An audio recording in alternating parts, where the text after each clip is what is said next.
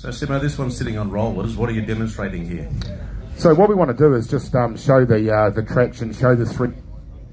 So absolutely wonderful that we do have a turf mode. So we do have the ability to use a rear differential. Okay, because if we are driving around on hard surface, if you're driving around sensitive grass, you don't want to go ripping it all up.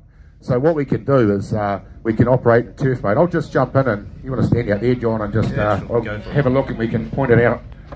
So now I'm in my transfer selection is turf mode, two-wheel drive, all-wheel drive, which I'll explain, and ADC, active descent control.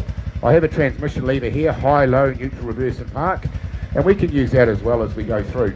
So if I now just go up into low range, what you'll notice is I've got 3 of my wheels are sitting on rollers. So there's no traction on those rollers, right? Those rollers, there's nothing. It's like, you know, having your wheels on wet, slippery ground. So 3 of them don't, and then 1 does. So what we need to do to make the vehicle move forward is we need to give drive to the one wheel that does have traction, and that's quite a common thing when we're off-road, right? So in turf mode, when I'm driving around on a hard surface, I want that differential effect. I want my 2 wheels, just like you do in your car. The wheels can turn at different speeds when you go around corners, eh? And that's real useful for us. So I'm in that mode now, and I'll show you that. So if I start to give it some gas now, and I'm going to drive off, what you're going to notice, one-wheel drive, effectively. Okay, because the path of least resistance, it just spins one wheel because there's no traction at all on the rear. Like I said, absolutely awesome for manoeuvrability, less ground impact. I can now go into two-wheel drive. That's my next selection. So now all I'm doing in two-wheel drive, when I engage two-wheel drive, is I'm locking those 2 rear wheels together. So now you'll notice on the rollers, both rear wheels are turning at the same speed. Still not getting me out of here. So what I now need to do is I get true full drive, because again, I've got no, if I didn't have a, if I just had a normal full drive system and no front diff lock, this wheel here would sit and spin. Because again, path of least resistance at the front. That's got, there's less traction here than what there is on this side. So what we need to do is get the drive there. Now this happens automatically. Okay, as soon as I go to all-wheel drive, okay, that's the mode I want. We're now going to get a minor amount of and I want you to see how before it actually moves. We'll get a small amount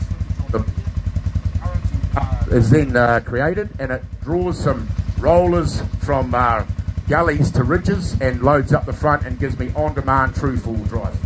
This is awesome, eh? I'm not playing with switches or anything. I put it in, I leave it in. As a trainer, that's what I do. No, this platform here is awesome to train on, because when we're on flat ground, turf mode, that's where we want to be. As soon as we move off flat ground, all-wheel drive, that's all I have to do. If we've got people with machines got diff locks, put your diff lock in now, take it out now, don't have it in there. If you're going up a hill with a diff lock in and you don't take it out, you're not going to drive back down the hill, you're going to go across the hill. So there's so many cool features about this. So Simmo, we're going to see a tiny bit of loss of traction on the rear wheels, is that right? So if you watch the rear wheels, you see how much traction we see how much we get on the back before we get moving, eh? You'll have to be quick. You ready? I'll give you a warning. Do the countdown, eh? 3, 2, 1, there we go. Now, how sharp's that? Right, that's incredible, eh? It's not like a viscous where we're getting a whole lot of wheels, no, just bang, we're into it, right? And now away we go.